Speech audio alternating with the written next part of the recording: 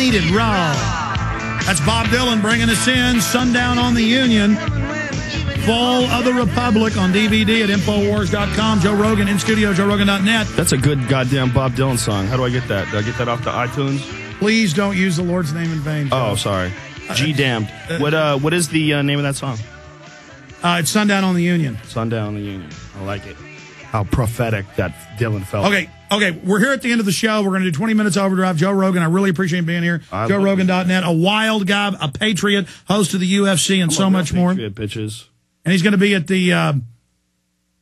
you were like wild today. What is going on? You usually said nothing. Come on, fellow. All right. We got 3-4 minutes left in the show. I want to end it. The New World Order. I want to end it with AM 1360's Richard Hunter, KMNY, so we can do a quick talk with him so he can air it there locally in drive time and get people calling in about the discussion. Good to have you here, Richard. Hey, Alex. What's up, Joe? Hey, what's happening, man? Okay, I know this is for your show. Yeah, so just go ahead and... man. I want to ask you guys about swine flu shots because we've got a line around the block here in Dallas to get them. Should I go get in line?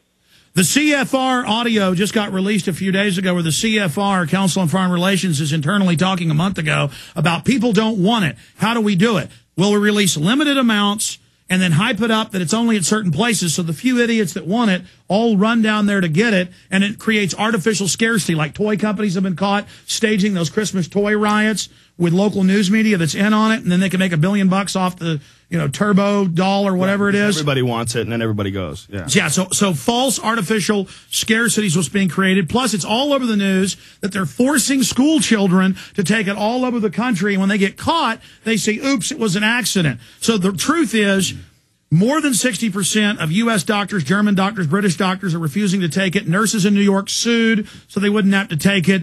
This stuff is dangerous. There's all sorts of autoimmune problems. The insert admits it has mercury. It can cause Guillain-Barré disorder. It can cause autoimmune disorders. It can cause sterilization. Joe Rogan, host of the Ultimate Fighting Championship, UFC. What's your take on the vaccines? Well, there's certainly a lot of money involved in vaccines, and you have to look at that. And anyone who doesn't look at that is a fool. There is a lot of money to be made vaccinating all these people. We're talking about billions of dollars nationwide.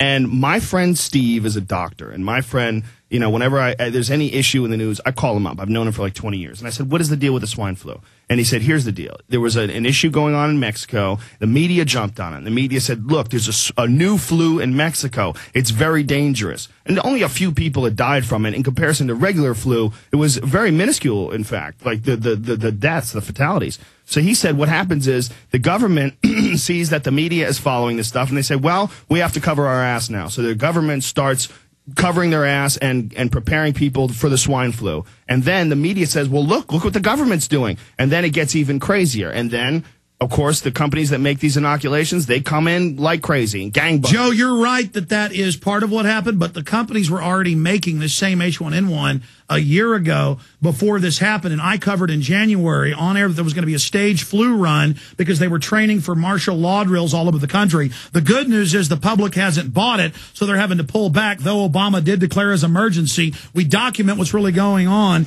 in Fall of the Republic at Infowars.com. But I want to thank AM 1360 for having us on. Richard, good to be with you. Thanks, Alex. See you, Joe.